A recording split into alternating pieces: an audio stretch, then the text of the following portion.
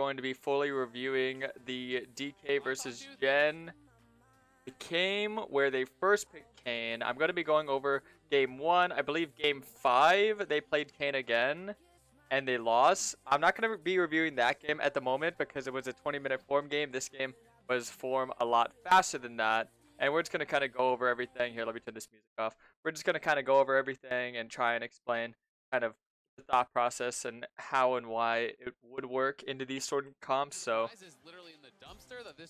first things first, we're going to look at the champ select. So you have Maokai, Renekton, Ryze, MF, Yuumi. They don't really have any damage to kill Red Kayn if he gets going. And he is also able to just completely derail their front line.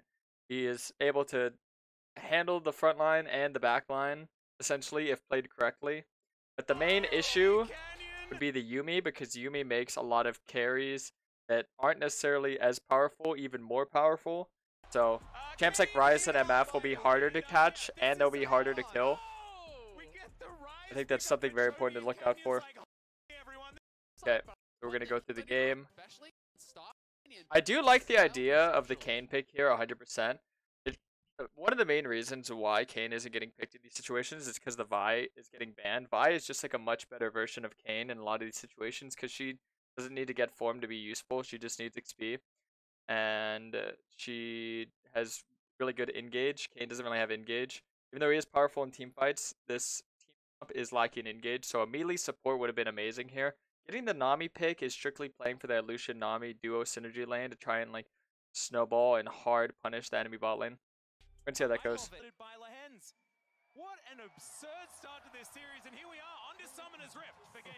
I think my favorite thing to do is just look at the pathing that these junglers have. Canyon is one of those junglers that looks to play very aggressive from second one. So that's something I really enjoy seeing. He always is trying to play right on top of the enemy jung, always finding them, always fighting them, getting orbs and whatnot.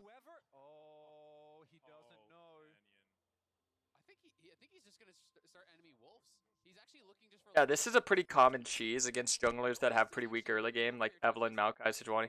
A lot of like junglers that don't really have a lot of strength level 1.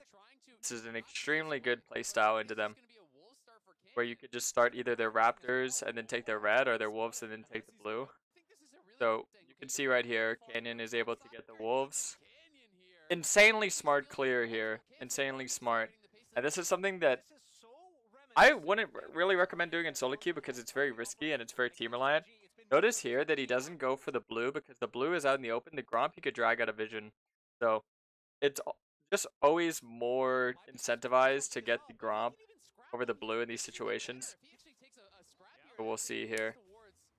Yeah, Peanut, he's like looking over towards the blue. Doesn't know at all that Wolves and Gromp got taken because obviously he didn't see Wolves. Now he sees Gromp. Canyon walks up, holds the smite, so Peanut walks up closer to him, and then he can get some orbs. Now he's trying to take the blue away. Oh no, he just resets it. He resets it knowing that enemy jung has smite and he has no smite, so this just wastes Peanut's early game even more.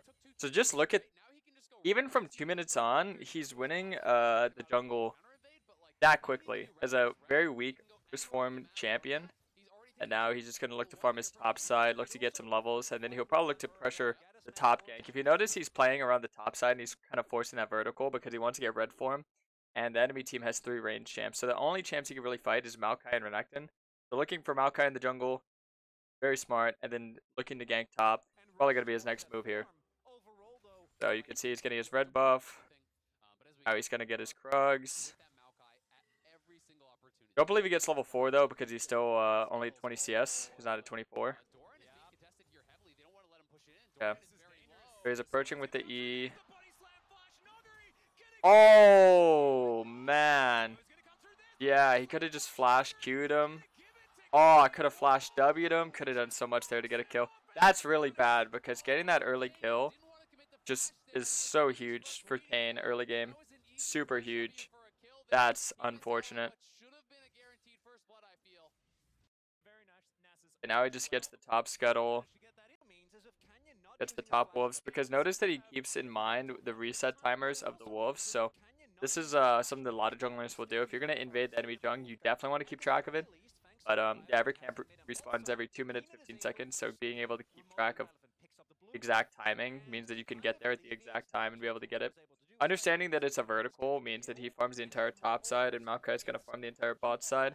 Means that he could just stay in that jungle, but now he's going to get could get pressured by the Renekton because he didn't get the early kill on the Renekton. So Renekton didn't really lose out on too much. You can see there's continue the vertical. This is just like standard gameplay. Kayn farms top. Oh, okay, from spot. Oh, I want to see this. Approaching another gank. Notice how he pings out right here. I don't know if you could see. My Kim might be blocking it, but he pings out where the ward is. So he knows the ward timer for Doran is not up. So he knows that this can't be warded. Also knows that he has no flash. So now he's going to make sure that he's securing this kill. Oh, no. He can't even get the kill there. Oh, that's sad. You don't need to always kill them. This one I would say was an effective gank. The last one was a bit of an oopsie. This one I'm going to give them as they just don't have the damage. An effective gank. I would agree that getting them low and getting orbs is an effective gank. 100%. But I don't know. I wouldn't really say that's like something that you would want to shoot for. Normally when you go for a gank, you want to be getting something. One thing he really gets is like applying pressure, but he's applying pressure for a Gragas lane. And if the enemy jung is like ganking and getting successful kills, and they're not getting like punished, then that's pretty bad for your early game. So this is why I say this, because he's been playing topside the entire time, and Maokai has been playing bot side the entire time. Doesn't even have a reset. But Gragas has no punishment. He has not given Renekton any punishment. Gragas is not even ahead now, he's behind. So imagine you're playing off a lane, ganking constantly, and it's now behind. After you get 2 unsuccessful ganks and Renekton is able to survive them, and Maokai just comes up and gets a free EB. That's something that's really sad to see, especially in a vertical. If you're in a vertical, you always want your lane to be winning, because Lucian Nami should be hard snowballing and destroying the bot lane, but they can't because Maokai has been playing around them. This is where it's kind of a...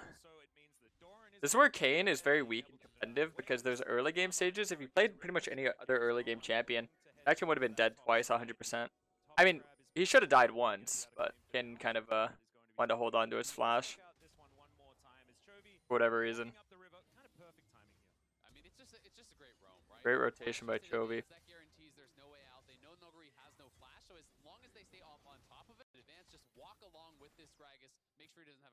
Yeah. And then look at the itemization as well, because he hasn't been getting the most ideal resets. He's never been able to get the actual pickaxe, and he hasn't been able to get the Iron Spike Whip, so he's so delayed in his resets. He's a lot weaker than Kayn would normally be, because the Iron Spike Whip offers way more damage and way more utility. They cleared vision again. Looking to be aggressive on the enemy jung. Now mid being there, this is really ambitious. Oh, but he wins the smite battle. Oh, that's perfect focus. Notice how he doesn't ult the Maokai and he holds his ult. I think he could have ulted the Rise there, though, honestly. Could have held his ult inside the Rise. Yeah, because he would have been able to kill the Rise there. Just think about how long you could hold your ult and where Gragas was. So right here, he kills the Maokai. Gets the auto Q.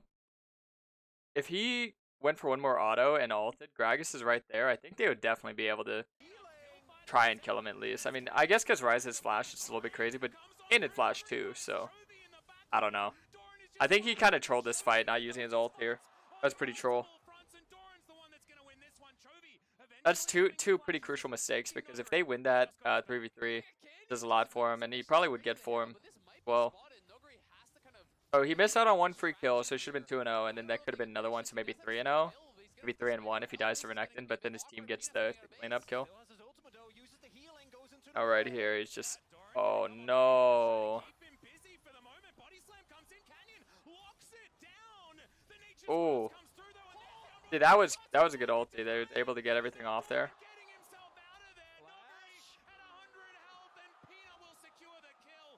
But just think about how much his top lane is suffering, and that's the lane he's playing off of. Then his bot lane just has been weak-sided all game, so they're just losing hard 2v2. I liked his idea and the aggressive pathing, the nature behind that.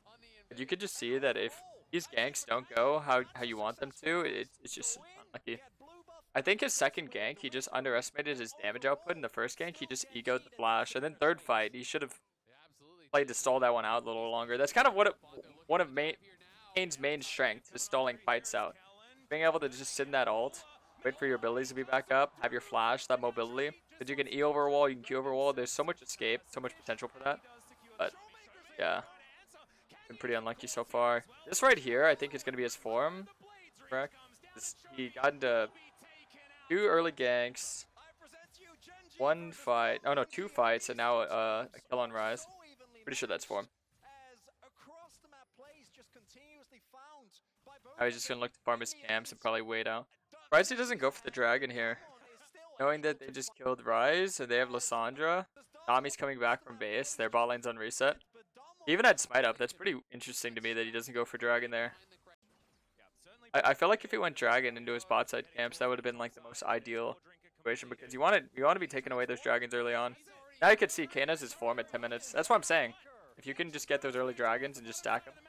I guess he just wants to get gold so he could become like a carry. Kayn is like historically known for being a carry jungler and playing carry junglers. So we're gonna see how his red Kayn does in terms of carrying.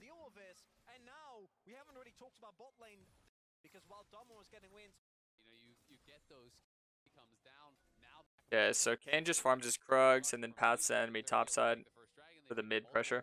Bringing up the bot side objective because his bot lane is just way too behind now. He can't really play off them. But he's able to get the rift down mid. Search for the first tower. Get the mid kill. Oh, zombie, thanks for resub. Hey, hope your birthday was good, man. Thank you. Appreciate it. Yeah, being able to get this is really huge.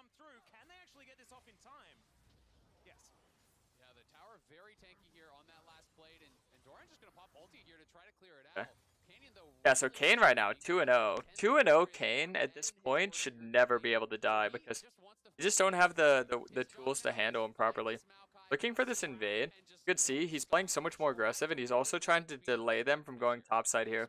Trying to delay and deny because he has his ult, so he's very powerful with the fight. He can take so much damage and be able to do so much damage. I think he ulted a little bit early there, to be honest.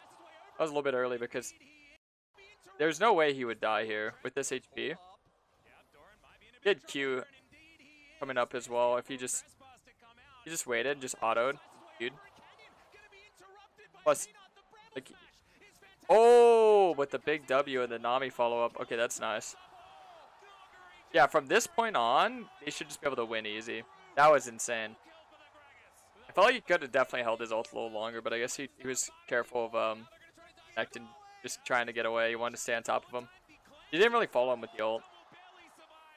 Ulted the wrong way out. And Lucian dies because he's 1v2.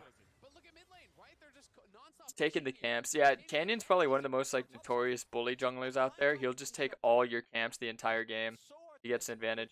Then he farms his own bot side. Then he farms his top side. Oh yeah, here's the slow motion of the fight. See how he exited the wrong way? If Renekton's actually close enough to the wall and you exit out towards the right, you can actually ult over the wall and follow him. They could have actually stuck on top of him there. But this was a really good setup. The fact that he hits this really good W and they're in such a tight corridor, super good. Okay, so he farms his bot. He farms enemy bot, his bot, and top, and then resets, gets his red buff. Now he's on the map again, looking to fight. He went Merc Tread, Score Drinker. That makes sense. I mean, the thing is that they have no anti-heal at the moment, and that's really bad because they have a Yuumi and MF with Bloodthirster first item. So this might be a game where Ignite on Kayn would have unironically been a good idea. I genuinely think Ignite on Kayn would be amazing here because Renekton is pretty much all healing. Maokai is all healing. MF is all healing at this point, and Yuumi is all healing. So they just have 4 really like heal-heavy champions. So Ignite and if not Ignite, probably Chain Sword Rush. If they wanted to have Flash, maybe to help with the engage, even though they have Lissandra. But Lissandra isn't like good enough to be like a solo engage against this comp because you need something to like just hardcore get on top of them. But yeah, I definitely would say that anti-heal is 100% necessary.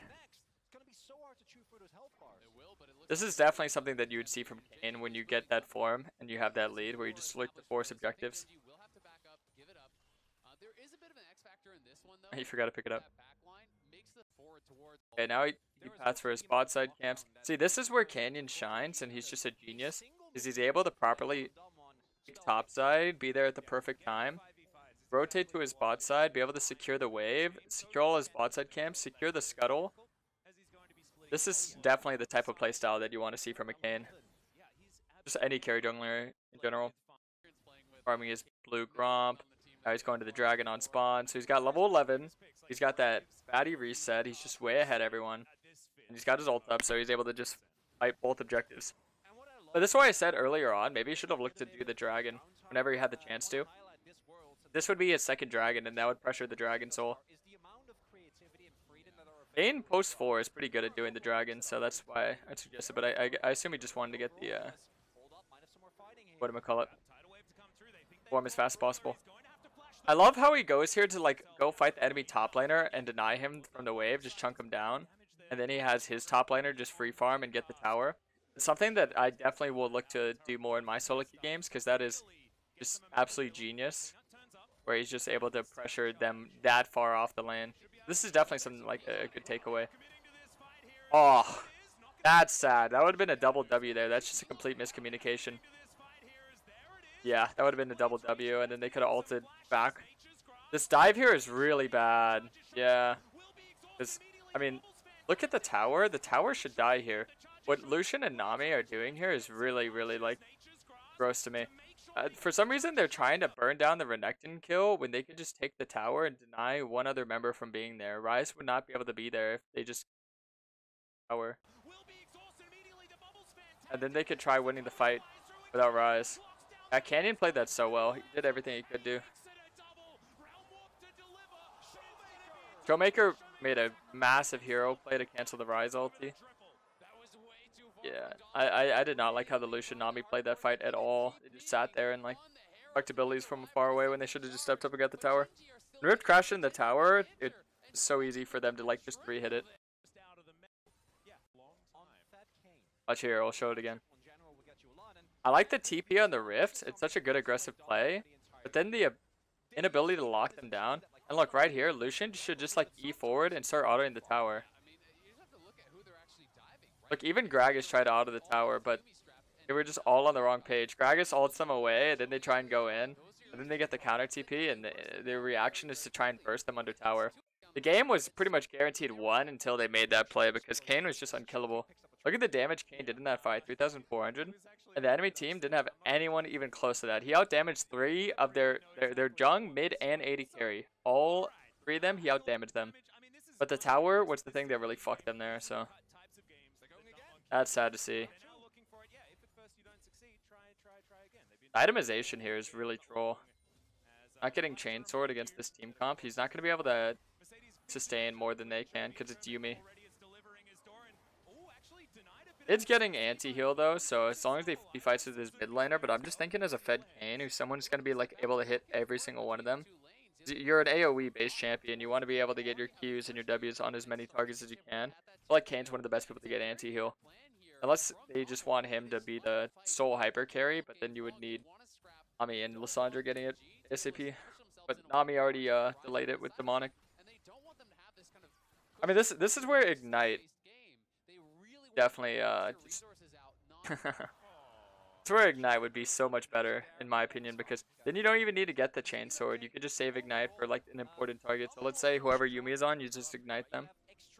I think a lot of people don't utilize Summon Dispose like that. And if you're wondering how he can get on top of him, he can swap the Gorjigger for Prowler's Claw. I actually talked with a couple other high low Kayn mains about it. I think that would have been like a better itemization this game. You get on the Ryze and MF at their threats, which obviously they're going to be. It's Chovy and Ruler. Ignite and Prowler's Claw probably would have been a better option. I like the Cleaver Rush. That's pretty smart. The Merc Treads obviously is great. And his pathing and his mindset is far superior to the average Kayn player, because this guy is obviously the GOAT.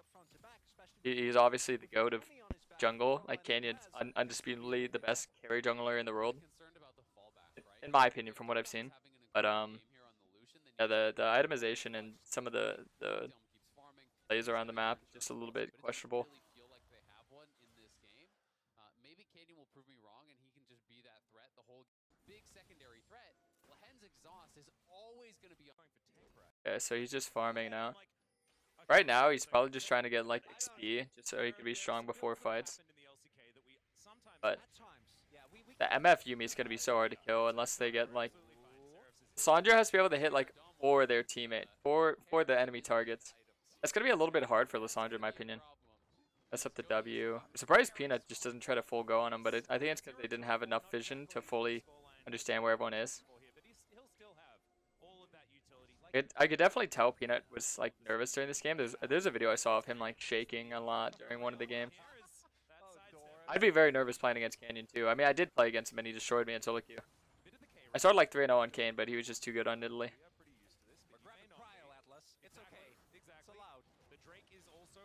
Yeah. Just try and see. He's trying to hit those knockups so his team could just get free damage. He doesn't even like bother queuing in. He just pokes with Goredringer. I like that a lot. Because obviously if he queues in, then they could just like hard go on him.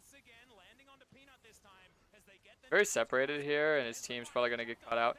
Oh no! Protoglass takes the 4 months. Much love as always. He sees this, but he should be paying attention to the MF because this is such a perfect flank. And he just whiffs the W because he was greeting for the double knockup. If he just aimed for the MF, that actually would win his team the fight. Oh, that's so sad. Big ol' waiting for the team follow-up. Oh, massive knock up there. He just doesn't have the damage. There's just too much sustain. Did Lissandra get any damage on MF before this? Here, let's see. No, I don't think the anti-heal was on her. That's why. Look how much she's sustaining there through her autos and whatnot. That's what I'm saying. It's just way too much healing, way too much sustain. This is where items like Chain Sword Rush are kind of necessary. These type of comps. I know shredding the tanks is very big for Kayn, but you do have to remember that you also do % health damage with your Q and your ult, so it's not like you're not able to damage them without cleaver. But yeah, that was just so sad. It's a little bit more damage there and he wins that. Even if he hit the W on the MF ult thing, that would have been huge.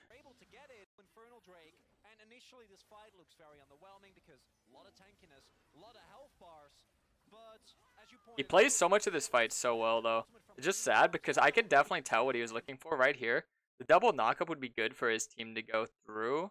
But he has to remember that it's an MF and they're all clumped in this situation, so his eyes should just be strictly on the MF. Yeah.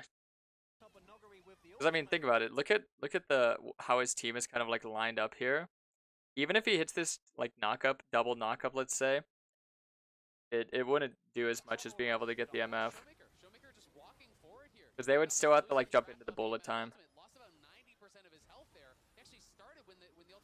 Oh, it's so sad. He did so well with his pathing and a lot of his decision making, but it's just so tragic. Like right here, oh, the bubble is beautiful. He gets the auto Q perfectly. The W, he's just on point with them. They're amazing.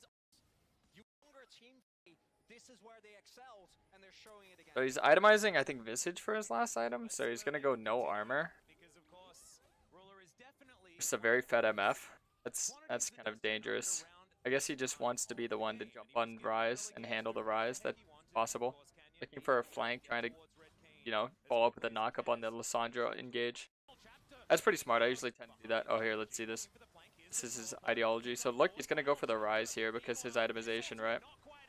That's smart, actually, to focus the Rise there. Trying to hit that knockup and then just kiting back. But yeah, at this point, he just gets outstatted. Ares will always outstat Kayn. This is why a lot of time Red Kayn just has to play very team reliant in solo queue. You have to play a lot off your team. It's sad because Canyon did play a really good game, and obviously there's a lot of takeaways from this, a lot of things to point out. But I'm very glad to see the Kayn pick in Worlds, and he actually played it twice. If you guys haven't seen the second game was a little bit more sad because it was like a 20-minute form. Another great comp for Kayn to work in, but yeah, you could just see it's too tough.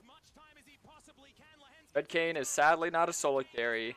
He's a team fight champion, and as you can see, the smallest mistakes can lead to the biggest you know, outcomes.